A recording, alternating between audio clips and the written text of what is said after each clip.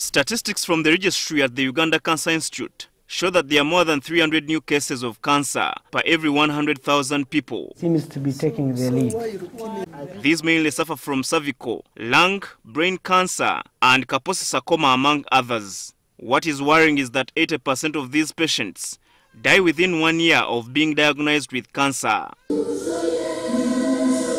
In view of this trend, doctors are advocating for free cancer treatment across the country to reduce the mortality rate. They argue that on average a patient needs over 3 million shillings to start cancer treatment, which many Ugandans cannot afford. Most of our population, because of poverty, they cannot afford.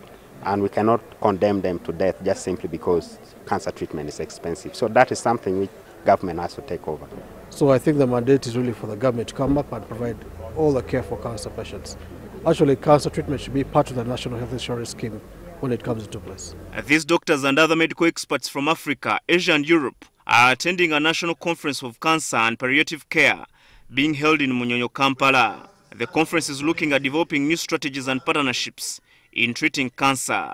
Prime Minister Dr. Uganda has given assurance of government's commitment to having cancer treatment available at various health centers across the country. Government has plans to establish regional cancer centers in order to make it easier for patients from different corners of Uganda to access cancer care, cancer diagnosis much more easily.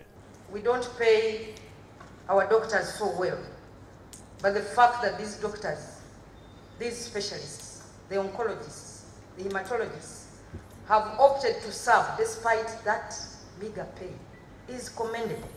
At the same event, the Uganda Cancer Institute celebrated 50 years of existence. Statistics from the National Cancer Institute shows that 80% of the cancer patients take long to go to the hospitals to receive treatment. This means that there's need to create more awareness on how to treat this deadly disease. Habad Ziwa, NTV, Kampala.